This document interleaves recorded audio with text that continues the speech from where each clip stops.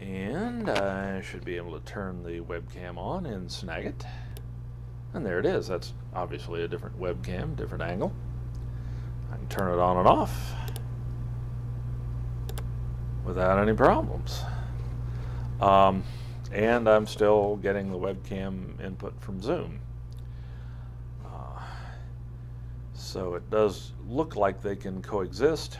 Interestingly enough, they're using the same microphone right now, so they share microphones just fine, but obviously not webcams. So again, the answer seems to be to have at least 2 webcams and to make sure that a separate one is assigned to each program at a given point. I don't know what would happen if I stopped the share here and tried to, I'm not even going to try it, I could, while this is running, I could change Zoom to the other webcam, but I don't think I'll try that. Alrighty, this looks like it's working great. Can't wait for next week. I hope you can join us.